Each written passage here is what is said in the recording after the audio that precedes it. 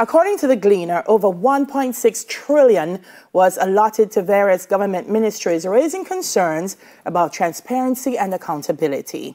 Joining us this morning via Zoom is the Jamaica Accountability Meter Portal Executive Director and Founder, Jeanette Calder. Hi, Jeanette. Morning. Welcome to Smile Jamaica. Good morning, Delia. And I am smiling, though you don't think I have something to smile about this morning. How you do?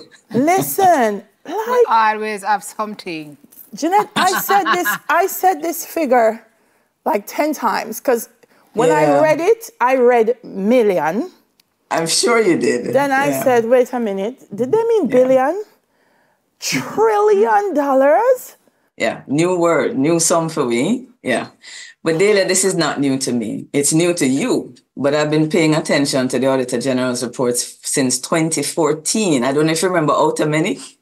Yeah, that is the report. Yeah, man. That's the report that got me interested in what we're about to talk about. For somebody who has been reading them for 10 years, this trillion is no new thing. I bless the Gleaner, Edmund Campbell, who did his work, raised the bar, and is letting Jamaica know. But this no new Delia and this no new Simone. So let's just start by recognizing that. It's new to the country, but it's a good thing because the country needed to know the crisis that we've been in for quite a while now. All right. So let's clarify for the viewers. We're talking about 1.6 trillion. What is the context? Well, the context is simple. It's that you and I, for example, the last year, we hit $1 trillion mark, saying that this is the amount of money that will be taken from our pockets. That's really what it means. The extra vacation, the extra tutoring, the extra anything that we want to do with our families, we give it up to finance this machinery called government. Why? Because they have to attend to certain needs that we have. It's a good thing. But after every 4 months, when a financial year ends, they need to come back to us and tell us, what did you do with my money? It's a very basic, simple principle. And the government institutes something like that. And who gets those reports? Our elected representatives, yes? Now, all this is saying is that for a number of years, let's just take the one I have been looking at since last year, the Ministry of Health. When we have that budget, folks, the first thing we take out of it is our debt. And just like individuals, we really need to pay the people we owe first. So we pay our debt. I'd ask you ladies to guess, do you know who gets the next biggest share of our budget? It would be the Ministry of Education. That's the next most important thing the people say, and I agree with the government. So they get the largest of our money next. And then the third is the Ministry of Health. So you can imagine, Delia, if I've shared that with you already, I'm betting you're having a different perspective already on what you've been told.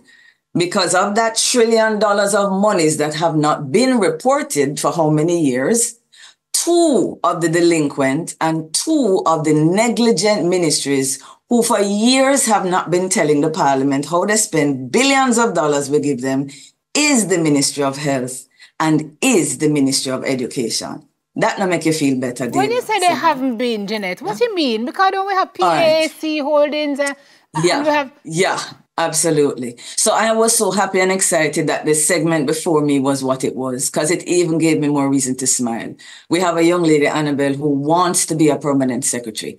That person is the key to the problem that we're having.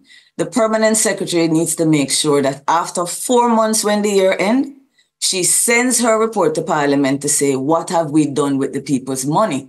All right. When that don't happen, Delia, who's supposed to come and say, what are going? The people who get the report. Yes. Who are those? Our parliamentarians. Whose salary did we double last year? Anybody remember?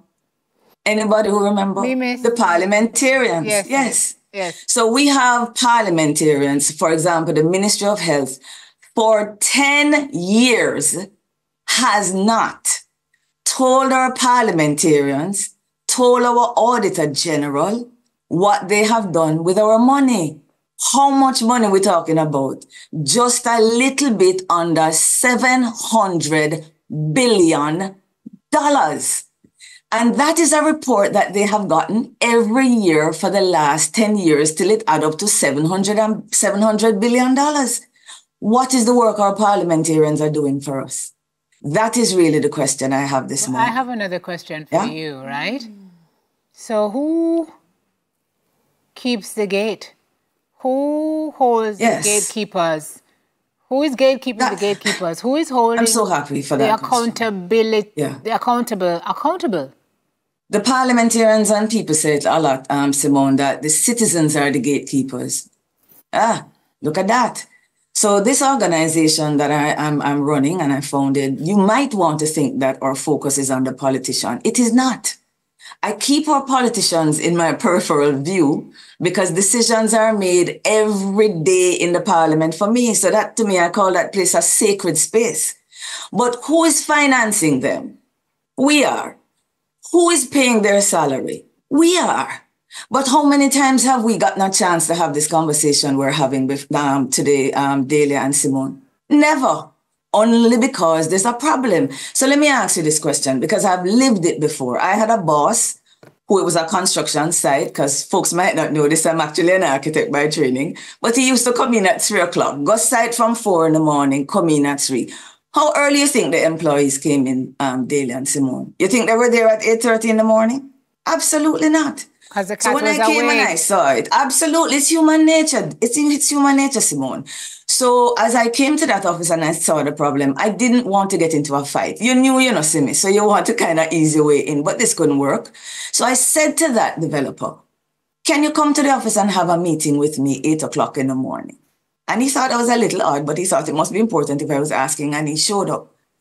So guess what happened after that when people realized he could pop up at any time? I didn't have to say a word. So what I'm saying, Simone, is that you and I and Delia, we're about to go to some elections between now and 2025. And it's when we get there, we start to evaluate our employees. Something wrong with that? Yes.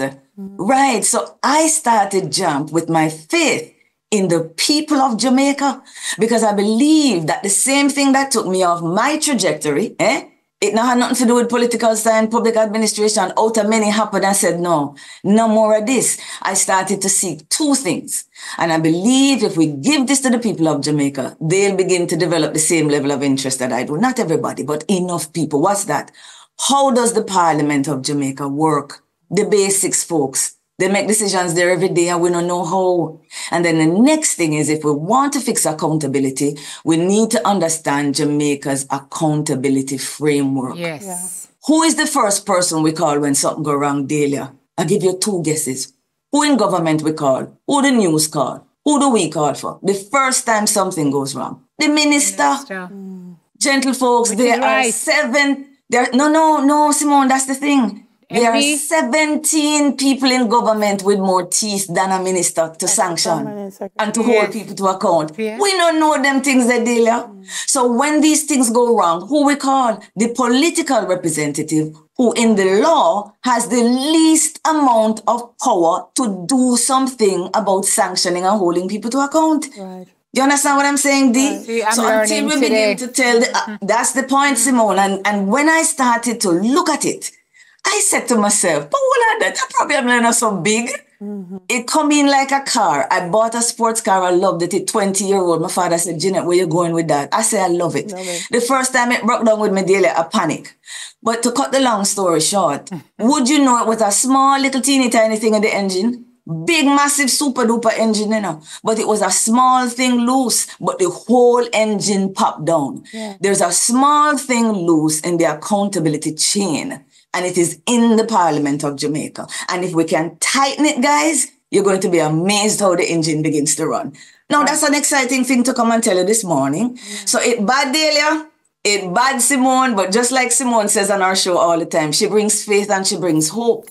And unless the people of Jamaica begin to talk hope and faith, we can't dark. Stop saying so this thing set.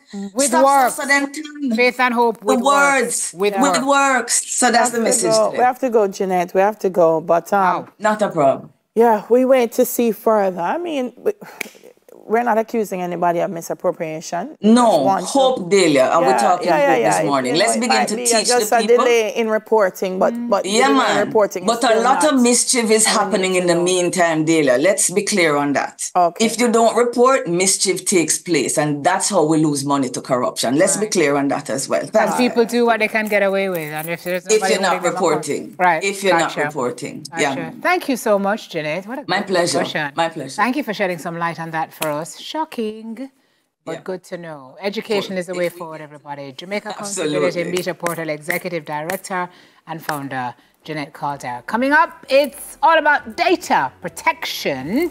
We've got that on the other side of this break. We'll be right back.